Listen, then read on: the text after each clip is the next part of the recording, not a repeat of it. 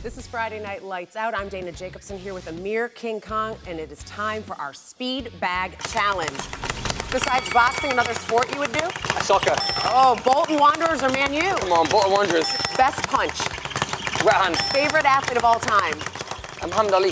Best fashion week? New York or London? It has to be London, I'm from there. Favorite place to vacation? I like Dubai. Fight you'll never forget? Rumble in the Jungle, Muhammad Ali versus George Foreman. Proudest moment of your career? Winning the silver medal and becoming a world champion. First concert? Jay-Z concert in Manchester. If you could be any boxer other than yourself, who would you be?